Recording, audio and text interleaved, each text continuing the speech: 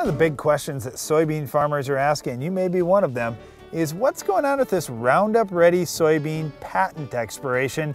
Does that mean I can bin run my beans next year, or what's going on?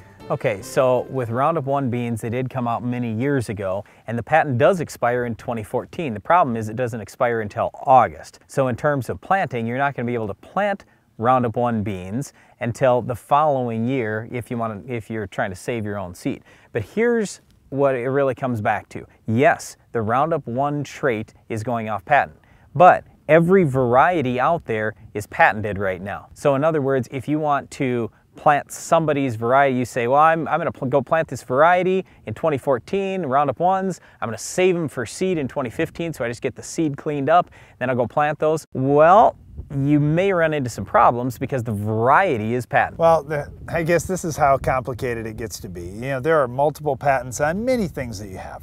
Like, for example, the pickup truck that you may drive.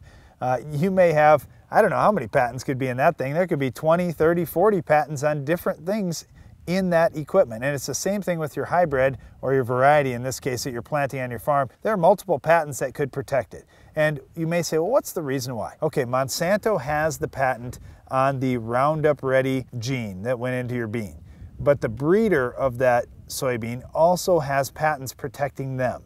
And the reason why is, let's just say, for example, you have a Pioneer soybean, and Pioneer did the breeding on it. Well, they want to protect it because they don't want an Asgrow or a Mycogen or an NK or whoever to take that variety and breed off it with something they've got to try and make an even better variety. So the breeders have to have some protection in place so when they're putting these varieties out, that they aren't just going to get crossed with everything else and all of a sudden they're at a disadvantage again. So when you're choosing soybeans that you're going to plant in the 2015 season, you'll have to talk to the seed company that you're buying from and ask them, is it okay if I save these for next year, or are you going to come after me on some breeder patent that's on that variety? So to this point, Monsanto has said they're going to let you take their varieties and go ahead and plant them in 2015, but that could change. So again, we really want you paying attention to this. It's a big deal if you're going to violate some patent thing, and obviously you don't want to get yourself into any trouble.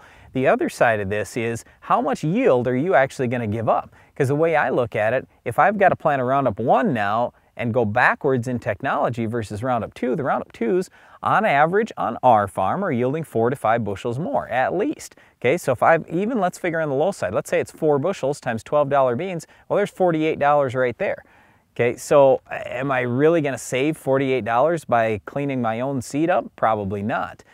And then besides that, we've got to look at, well, how old is that Roundup 1 variety that I'm planting this year? I'm going to save it for seed in 2015. Chances are the new Roundup 2 varieties that are going to come out for 2015, they might be 6 or 7 bushels better.